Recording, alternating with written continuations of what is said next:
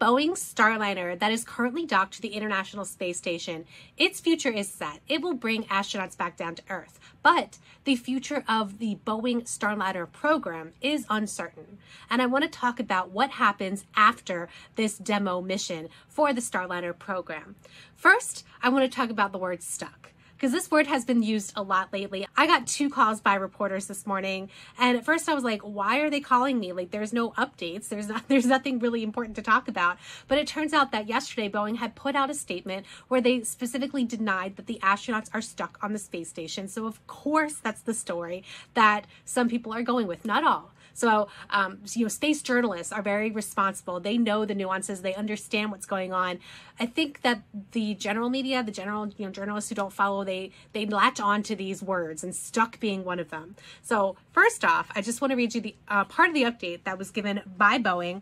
The helium leaks and the majority of the thruster problems on Starliner spacecraft have been deemed stable and not a concern. Only one of the capsule's 27 thrusters is currently offline. 4 of the 5 thrusters that shut down are operating normally. And even though officially there is no return date other than sometime in July, sources within NASA are saying that they're aiming for July 6th. So not terribly far away. It's not like the 2 astronauts that came on board Starliner are stuck up there indefinitely. That's not what's going on. Last night, the astronauts on board ISS, all of them, they were told to shelter in their respective capsules because of an emergency situation with space debris. And forgive me, I don't know how to pronounce this Russian word.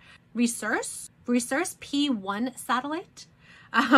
So that was a satellite that was decommissioned recently. It is about 5,600 kilograms, and it broke up yesterday and caused at least 180 trackable pieces of debris, according to Leo Labs.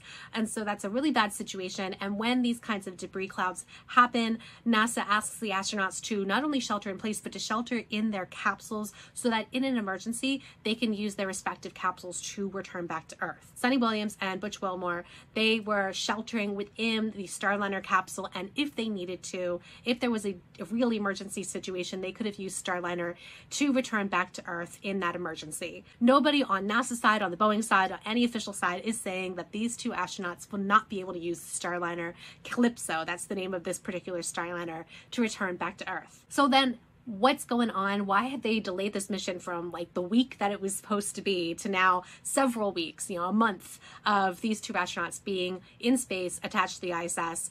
They are doing tests. There is one part of the Starliner capsule that does not return to Earth. Starliner is reusable, but the service module is burned up upon re-entry. So they're going to kick off that service module and it'll burn up in the atmosphere. So while it is attached to the International Space Station, that is what they're testing, because that's where all the problems were. The leaks, the thruster problems, it all comes from the service module. They are evaluating and doing tests on and gathering data on the part that they cannot do on the ground, that you absolutely need to be in space, docked to the space station to do these tests. And these are 2 veteran astronauts. They are perfectly capable of doing this testing. You couldn't have chosen 2 better people to be testing out this mission, which is a demo mission. It is not a fully operational mission yet. And that is key, and I'm going to talk about that. A question was posed to me this morning by a reporter about the future of the Starliner program. He said that his sources say that people within Boeing just don't care about Starliner. Is Boeing just going to back out of the contract? We just had Collins recently back out of the contract for spacesuits. I'll link to that video above as well. It could be Boeing decides to do the same thing. And if this sounds familiar, just 1 year ago, we had discussions, we being the space community, had discussions about whether or not Boeing was going to back out. It was after an earnings call where Boeing disclosed just how much money they are losing on the Boeing Starliner project. Starliner is a fixed price contract. So that means that NASA gave Boeing a set amount of money and no additional money was given for any of these delays, any of these problems. They had significant delays on the uncrewed. They did 2 uncrewed demos. They had significant delays with both of those missions. And then they had delays with even this crewed mission, the launch, the docking, all these things add up.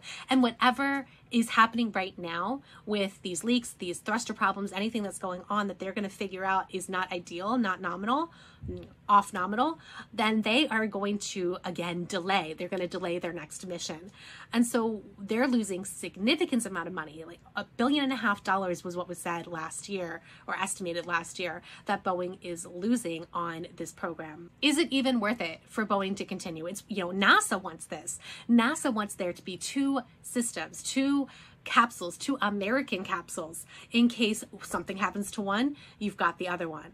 Dissimilar redundancy. We don't want, NASA, United States does not want to rely on the Russians like we had to do from the space shuttle retirement in 2011 to the first crew demo mission of SpaceX Crew Dragon. That was a 9-year gap where we had to rely on the Russians to carry Americans to the International Space Station and back. And we still have that crew exchange going on. That's a whole separate topic, but it was an embarrassment. And even more of an embarrassment now because of the geopolitical tension between the United States and Russia. And so what we don't want is to be in a situation where we only have one American capsule. And that's the situation currently. SpaceX is a phenomenal workhorse. They have definitely proven themselves to be absolutely capable of taking astronauts, both NASA astronauts and private astronauts, to the International Space Station and getting them back to Earth safely. But if something happens, if, God forbid, there was some kind of fatality, something went wrong, and you have to ground Dragon for a period of time, you don't want to be in that position where you're, again, relying solely on the Russians. You want a second American system. At least that was NASA's thinking back in 2014 when they awarded 2 contracts and not just 1. So going back to a year ago, and it was actually on an interview with something called the Check 6 podcast, the CEO of Boeing, Dave Calhoun, said that Boeing was not shutting the door on Starliner. And the reason he made that statement was because of all the speculation, because of statements that were made by the vice president and program manager for Starliner, Mark Nappy, who said that the company had been talking internally about the future of Starliner and how we're going to move forward. And he later clarified to say that he didn't mean that they were considering shutting down the program. He just meant that they were, doing internal planning. But the speculation at the time was that maybe Boeing is going to walk away from this. Maybe Boeing had had enough. They were just going to give up. They'd lost enough money. And, that is not unheard of, as we just saw with Collins Aerospace and the spacesuit situation. But Boeing did decide to go forward. Boeing is currently doing its demo mission. What comes after this demo mission? And I think the answer to that depends on how badly this demo mission goes once they're on the ground. If they find that these are minor tweaks, minor adjustments, and they can generally fix them fairly quickly and easily, then I don't think anything's going to change. I think we're going to see the first operational Starliner 1 mission going forward. When that's going to go forward, I don't know. So there's probably going to be quite a bit of a gap between this demo mission and the first operational mission. If there is some major problem, if this ends up being a complete disaster for Boeing, which at this point I don't see it happening, but let's just say, God forbid, something awful goes on during re-entry and it is a nightmare for everybody involved, I can definitely see Boeing stepping away from it. But it would have to take that level of drama. It would have to take that level of catastrophe for Boeing to walk away, because Boeing is a major partner of NASA and Boeing doesn't want to lose that partnership. If you say to NASA, we are backing out of this major program, spacesuits are one thing. Spacesuits are important and critical, but it's not something that is generally in the news. The launch of astronauts to the International Space Station is something that is front and center. It is something that people pay attention to, simply because human lives are on the line, and it's a multi-step process. You've got the launch, you've got the capsule, you've got the docking, you've got the opening ceremony. I mean, people really do pay attention to that kind of thing. Maybe not most people, but I think that's more in the limelight. It's certainly more expensive. This is a major program, and according to the original contract, Boeing is supposed to fulfill one demo mission and 2 operational missions, at least 2 operational missions, all the way up to 6 additional missions. And if they back out of that, if they say, we're doing this demo and we're done, how is that going to reflect not only on NASA and Boeing's reputation within NASA, but also Boeing's reputation with any other government agency? Boeing's track record right now in general is not great. I'm no aviation expert, but I can tell you that people are definitely definitely evaluating whether or not they want to continue working with Boeing and how the company operates and their quality control and their reliability. And so if you have just yet another example of a high profile contract being broken or not being fulfilled, then I don't think that is something Boeing wants in the news. So I do not believe that Boeing is going to back out of Starliner. I do believe that it's going to continue to do at least 2 more Starliner missions. One question I have is Boeing going to be forced to do on its own dime, perhaps, a second demo mission? Like, is this demo mission that's happening right now enough to satisfy NASA? Because according to the wording of the NASA press release back in 2014, quote, once each company's test program has been completed successfully and its system achieves NASA certification, each contractor will conduct at least 2 and as many as 6 crewed missions on the space station. So that, again, that's once each company's test program has been completed successfully and its system achieves NASA certification. So it's not enough to bring these astronauts back and call that mission done. NASA has to certify Starliner. NASA has to say, we trust Starliner with our astronauts. And if NASA doesn't say that, this press release doesn't say what happens, but I'll bet some contract somewhere says what happens. And I do wonder if things go poorly enough, whether or not there might need to be a second crewed demo, just like there was a second uncrewed demo. I did speak in length about the fact that Boeing is not competitive when it comes to commercial missions. I will link that video at the end so you can watch it after this one.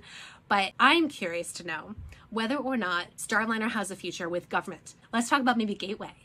After the International Space Station is retired in 2030, I don't know how many missions Boeing can possibly do between now and when ISS is retired, simply because they are taking so long, and this guaranteed to be a delay between this mission and the next one.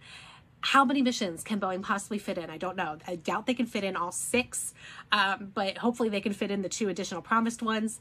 But after ISS is retired, does that mean Starliner ends? Is there room for Starliner with any other program? I don't foresee it being commercially viable in comparison to other vehicles when it comes to the commercial LEO destinations, commercial space stations. But government space station, like the Gateway around the moon, that could be a potential use for Starliner.